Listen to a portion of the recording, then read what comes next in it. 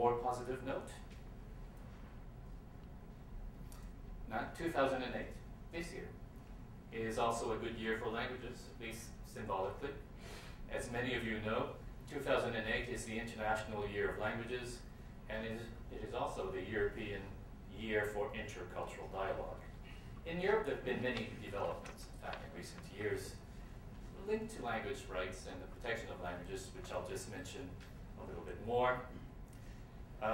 For example, the European Union in 2007 got its first European Commissioner for Multilingualism, who is responsible for language policy of the European Union, such as the promotion of multilingualism for the citizens and institutions of the EU. From about the 1970s, the European Parliament has also adopted quite a few resolutions where it called for further action and commitments towards greater respect for and protection of linguistic and cultural diversity. And you have many of those behind me on the overhead.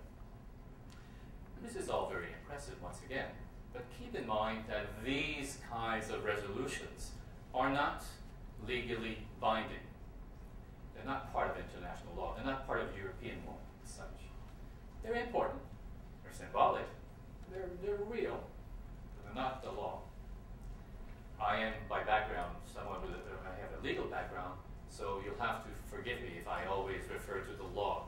The law is important. It's often necessary, but I would never say that it is sufficient in many cases.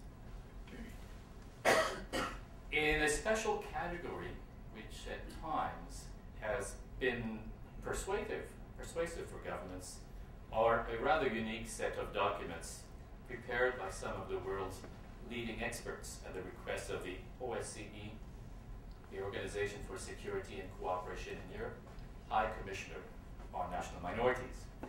These, by the way, these documents, they're called recommendations. They're quite detailed, and they're supposed to reflect best practice, good practice, in the area of minorities and language rights. One thing that is significant here is that those recommendations, those documents, have actually been adopted as part of mechanisms or approaches which most governments of the OSCE recognize as necessary to ensure peace and stability in a number of European countries. In other words, those recommendations are supposed to be there to help governments avoid conflicts and problems with their minorities. How to ensure peace where you have large national minorities, linguistic minorities, among others. And among those, some of those good practices are language rights for linguistic minorities. And language rights, which I'll try to explain a little bit further on, they all tend to agree. There are some basic approaches which, even though we have many different kind of documents present, they seem to speak, for want of a better word, the same language. They agree on the basic approaches to be used. In terms of other non-legally binding documents, at the international level, well, we have a certain number of declarations coming from the United Nations and UNESCO, which I identify here. Among others, there's the UN Declaration on the Rights of Indigenous Peoples, and the UN Declaration on the Rights of National or Ethnic, Religious, or Linguistic Minorities. There are a few other declarations, but the thing to remember once again is that these, even though they seem very impressive, important, whatever you want, they're not part of international law. They don't create any rights from a legal point of view. They use the word rights, but these are UN declarations. They are important political documents. They are important moral and even symbolic, but they're not the law. And this is sometimes something that many people tend to forget. There are even private initiatives or civil society initiatives in relation to language rights that I should mention. Now, these are like private documents, really, but they still come from segments of civil society, and in some ways they might be useful in terms of identifying perhaps approaches that are practical. I think the first one may interest some of you, the Beijing Oslo recommendations on the protection of the rights of linguistic minorities. It's a very, very recent development. Hasn't even been published yet widely, but it will be available soon. All that I've shown to this point, none of what I've shown at this point provide for language rights in a legal sense. So, because in terms of international law, you need to look at treaties. A treaty is a legally binding document. It is law at the international level. And here we have a lot less to work with. So when we talk about language rights in international law, what do we have? Well, at least in Europe, you do have a number of treaties. These form part of European law, or Council of Europe law at the very least. And they do create, or they give some guidance in terms of what do we mean by language rights? How does it work? What exactly does it mean in practice? So those two documents, the first one is also quite detailed, does give you some very good guidance as to what, at least in terms of the Council of Europe, and in Europe, how language rights could work in a legal sense. Oh, by the way, why do we have two different treaties in Europe? Well, because the approach of these two documents is quite different. The first one, the European Charter for Regional or Minority Languages, actually is there to try to protect languages themselves.